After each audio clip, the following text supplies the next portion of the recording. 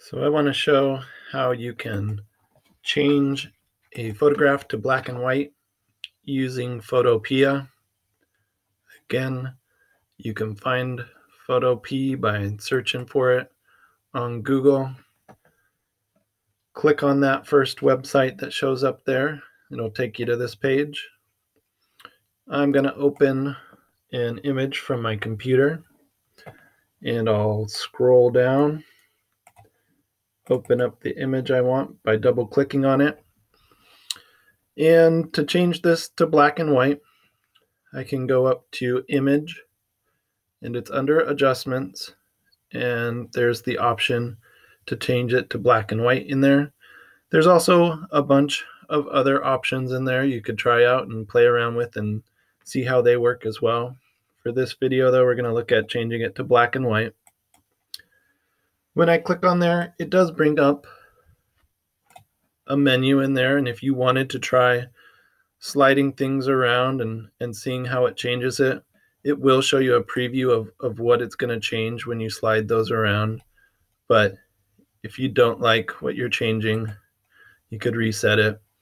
Sometimes it's nice too if you try seeing what it's going to change it to and you want to see before and after, you can click on and off the preview. I'm going to hit reset there.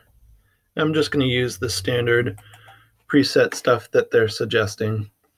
Something I do like to do after I change an image to black and white is to go back and look at the brightness and contrast of it.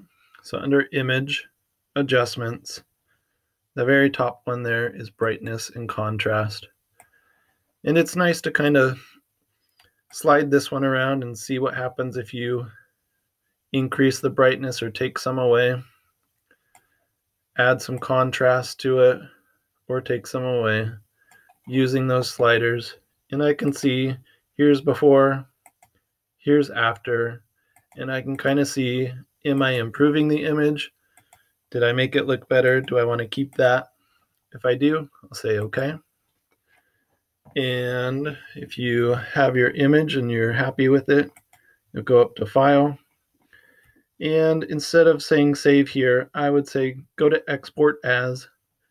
And a JPEG or a PNG would be a good file type to use. And you'll hit JPEG on there. It gives you this zoomed in version, and then you're ready to hit save right here. It goes to my downloads over here.